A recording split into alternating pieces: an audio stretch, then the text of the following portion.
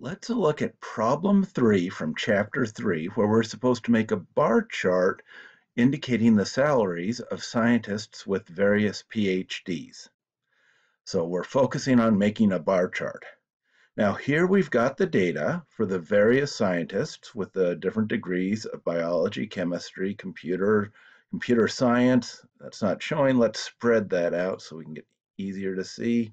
Psychology, sociology, and their salaries. Now, the first thing we want to do is we want to put this into a table. So we're going to go to the Insert tab, and then we're going to click on Table, and it asks us, is this where we want the data for our table? And it sure is. Our table has headers also, so we click OK.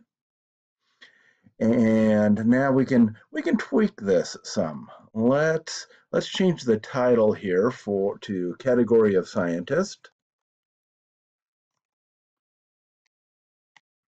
That's a little clearer. Salary, we can change that to annual salary. That makes it a little bit more clear. Let's get this wide enough so that we can read everything. And let's make the C column wider also. Now let's put this in a dollar format. The annual salary column, column C. I'm going to go to Home, and then I'm going to go to the number section, and I'm going to click on the one that says dollar format. And so there we have the annual salary formatted in dollars. Now the prompt also says sort the salaries from high to low.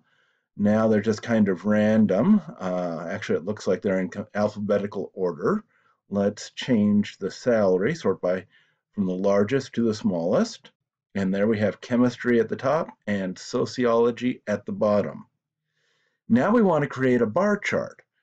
And this is pretty easy. The main thing that we have to do is stick our, select a cell inside of our table, go to Insert, go to the parts where they have the charts, choose the bar chart, and then choose the first 2D column chart. Column chart and bar chart are the same thing.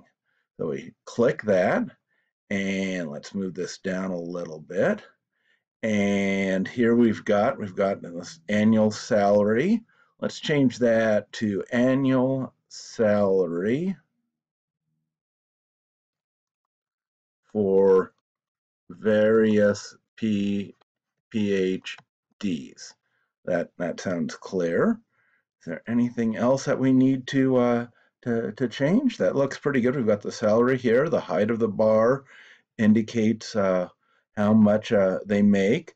We've got equal intervals on our y-axis, and you see that all of them get pretty good salaries, but there is some difference.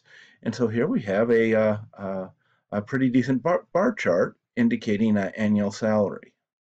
Now it's interesting if we want to look at this from a Christian perspective, as we have a tradition of doing here at Azusa Pacific University.